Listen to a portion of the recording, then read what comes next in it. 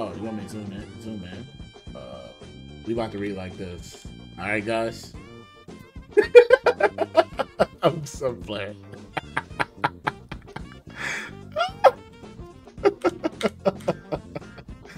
What is going on, guys? We are back today, and hey, look, check this out. I know a lot of people always have a hard time, especially beginners, getting into fighting games, and how to stay motivated and how to reflect on yourself and see how you're progressing and improving. I think things like this, like self-reflection, is always important. This is how you get strong in fighting games or just improve naturally. So yeah, we're gonna go ahead and check out this article. Let me know how you guys feel about it. Do you guys feel like it's kind of inspiring you guys to keep working harder? Let me know in the comment section below. And thank you guys for watching. Let's jump into it. Don't forget to leave a like. Let's go. I don't necessarily agree that you shouldn't be playing. You shouldn't play if you're not feeling motivated, but I do think you should take a break if you find yourself kind of mindlessly staring at the screen and not paying attention or something else similar. Well, that's the thing. If you're not motivated to play, you're not going to focus. So that's why you shouldn't play. When you get into if you're going to play a fighting game, you got to be heavily invested. If you're not motivated, you're just going to mindlessly just do shit anyway. I feel like the word that actually happens come out often is it's impossible to do. I don't think it's impossible to really do anything when it comes to fighting games, especially learning. It's just a new skill that you have to learn. And it feels impossible, but it's not impossible. This individual name is Harper J. They wrote this article knowing about what you're feeling and knowing about what's happening and writing down how you feel while also finding the enjoyment of what you like. If you have heard about Granblue Fantasy Versus, it's probably as a game nobody plays or perhaps as a good game ruined by the pandemic arrival. I truly believe that this game actually died because of COVID. It's so funny because people were saying man, this game don't have combos. Now the popularity is this combo is too long. Pour one out for Granblue, bro. That was a good ass game, bro. Granblue arrived at the worst time and didn't have the most crucial tools to ensure a healthy player population, which is true because if you remember, the beginning of 2020, the only tournaments that was popping was literally Next Level. And because Next Level, because player naturally, this is what people who play, who are upcomers and things like that, they like it when people watch them. So because everybody watches Next Level, everybody played at Next Level, right? And people were saying oh man, this is just a mini major every weekend. But in reality, it wasn't because half of the scene couldn't play. The lane-based netcode is pretty rough. This year I started playing in competitive brackets. While my success was limited, my growth was not as I matched against and as I matched against newbies and champions alike, fighting games took an entirely new dimension to me. Now, this is the thing that always happens, right? I don't think there's a fighting game that actually really found the cure for it, but it's fighting somebody perfect for your level. I want to say that that's always been an issue when you play at a certain level and you're getting, you happen to be a faster learner amongst the new players. Then you try to go to the next stage. We don't know what that next stage is. People makes the assumption it's intermediate. You skip beginner from novice and you went straight to intermediate. Dodge beginner because beginner has no definition in the fighting game scene. I could be labeled as a beginner in Street Fighter, and people would be like, yeah, he's a beginner because I've never seen him play Street Fighter 5.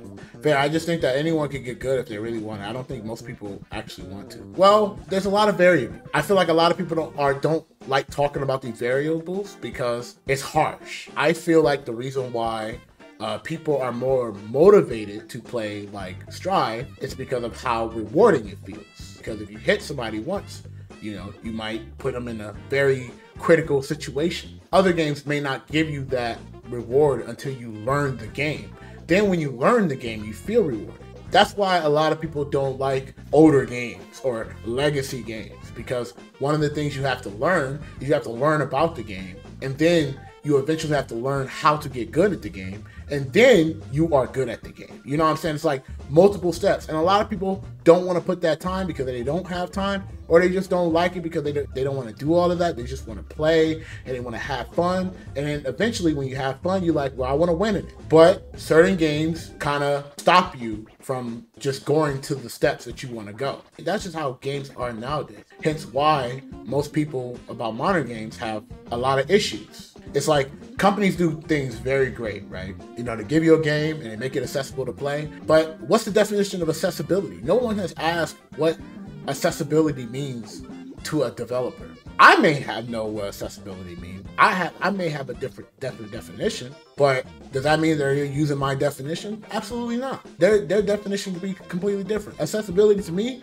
is Joe Smo f***ing everybody up. Their definition might be accessibility is like rollback and like good single player content. I always have I have a personal issue with that, and the only issue I don't like about it is I don't like things being forced. Like when somebody designs something and make it feels forced, I don't like that. But if it's just naturally how it is, that's cool. But if it's being forced, I don't like that. But that's a personal thing, right? It's a personal thing. I could get over the personal gripes I have and still enjoy what I have. I mean, yeah, obviously, if you're a competitor at heart, you're always gonna have a complaint about things like this because it just sucks. Nobody wants to deal with this.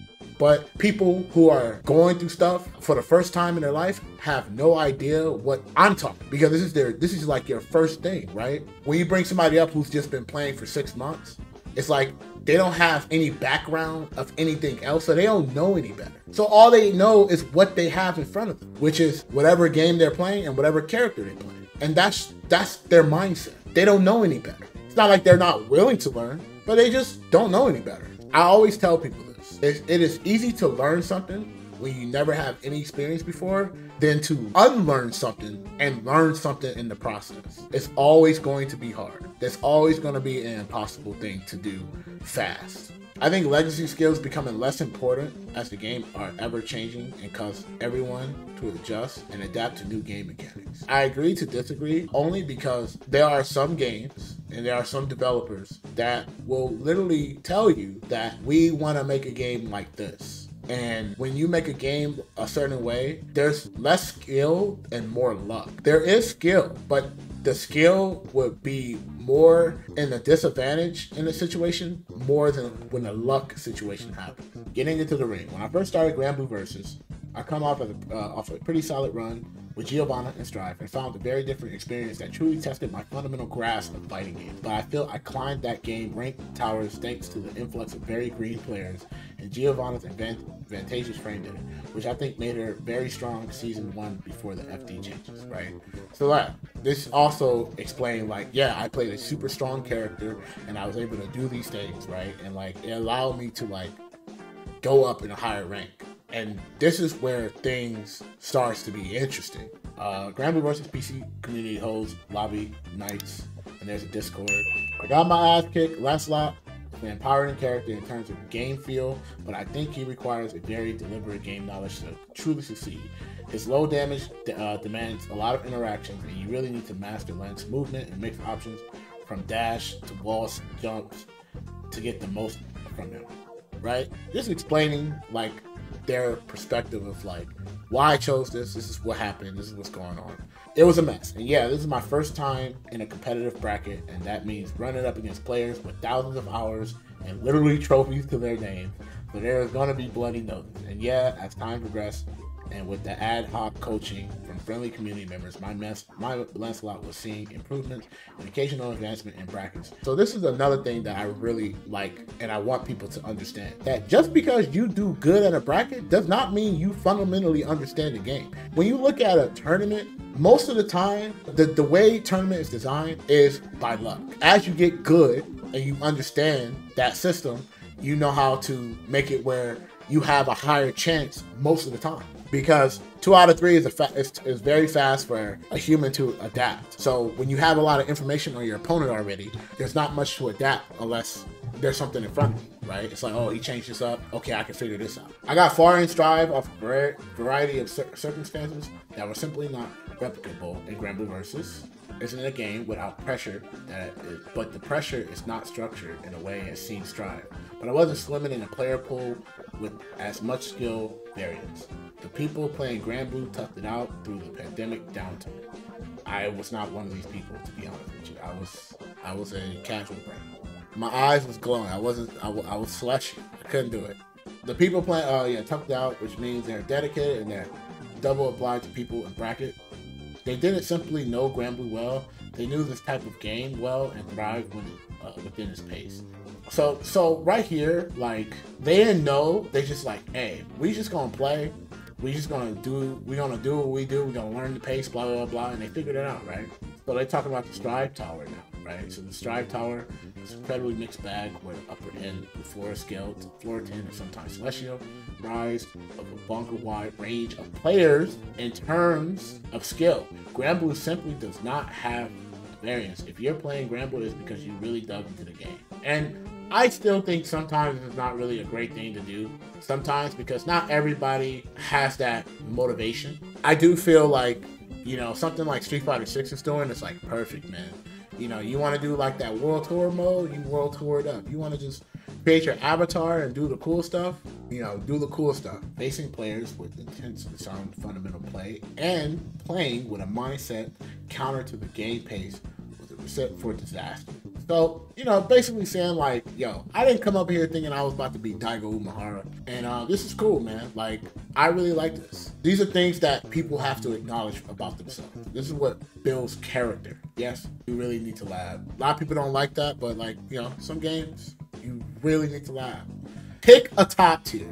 There's a bit of a joke header, but not too far off. Lance wasn't working out. Even improvements were coming beyond certain key vulnerabilities. I was given into the temptation to be over aggressive in a game where aggression is not always paramount. That's less a character problem and a problem within myself as a player, but it's something I could address with the character swap. Right here, dude. Acknowledgement. Right here. In the end, I looked at tournament results and top 8 for a comparable character since Cavalier felt almost too plain. I'm not someone who really believes in Sanford Kelly's iconic advice.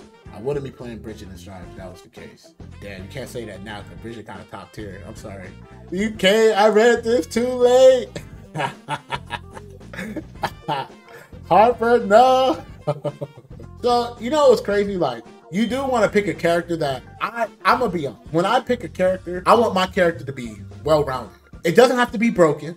I just want them to be able to do everything in the situation, even if it's like okay in this situation. Sometimes picking a character that you want to focus on learning is always a good choice. That's why now I do like that fighting games are a little bit more easy to jump into, because now you're able to learn multiple characters and like kind of learn about them. Like if I was playing BlazBlue, it'd be hard for me to learn like 30 characters at the level I play. That'd be crazy. I would play in local groups and get bodied bad. They explain things in a way my brain can't process what I shouldn't do as if I handily know what they mean. Yep, I'm gonna be honest. We just got done talking about people explaining situations to players, and you might have those players in your local group. I'm not saying not to listen to them, but what I am saying is like the understanding of things has became a bit like a different language, right? Like imagine Goddess, if I tell you straight up off the bat, is that you're not OSing the situation real quick. What you need to do, you have to always OS. If you're not OSing, then you're not going to do well. You're probably looking at the screen like, what the hell does an OS mean? And what am I OS? That's how some people talk, and they don't know how to like turn that off when talking to somebody new to the game. What's crazy is you could talk the FGC language and not even know what it means. You can still, and people will use it. Get a shuttle type with advanced records that's pretty achievable corner combos, right? Immediate improvement, robbed of tempting movement tools. My approaches became more deliberate, granting with punish tools, less very stubby. I was able to play better. I play a better neutral game that responded to my opponent. It's mostly a matter of the character fitting, the game pace, and meshing with system rather than raw damage and OP special moves. Oh, there's a lot of things that people think that they understand things, but they realize that they are relying on pretty broken moves, which is okay, but what it does is that it definitely ruins your thought process of the game. Like, do you guys remember when a specific Nago player were complaining that when the first nerf happened, they were like, yo, Nago got nerfed. When the season 2 changed, they were like, Nago got nerfed. And we were like, how did Nago get nerfed? His 2H doesn't hit crouching anymore. You see what I mean? Like when people use OP-ass move, their perspective in the game is different than everybody else. Or like when Go Lewis drone would hit you even when he's getting hit. They're like, man, Go Lewis, like he lost his character personality. He can't do things anymore. These are things that people don't know that they're kind of going through because they don't really like look at themselves. They only look at themselves when they're winning. They're not looking at their self and how they're playing. And this is why like a lot of people have a hard time playing multiple games outside of people who are new to fighting games, of course. Has this suddenly led to countless tournaments wins? Of course not. I've been playing Jiu for maybe 4 months, and I've lost practice time writing sprints and work. And I'm still learning, and I'm also simply not able to devote as much time as I might like, but the year's biggest lesson learned is just adjust. Basically, what it says is the more experience you have, the better the understanding you are in situations. They're basically just saying like, we don't know the future, but like, yo, I'm be playing Strive. And you know what's crazy? Now, I think that this person is going to probably have a better Strive experience from learning something from a different game and now trying to implement it in a game like Strive. Believe it or not, playing a different game and then coming back to the game that you stopped playing, bro, sometimes that shit opens like mad doors. You're like, bro, what the hell? And instantly you can start picking up things. So this is like really good. Self-evaluation is so important. It's so important in many ways. Why? Because, you know, people telling me, oh man, I'm too old, I can't do this. Nah, bro, this person in their 30s and they're learning.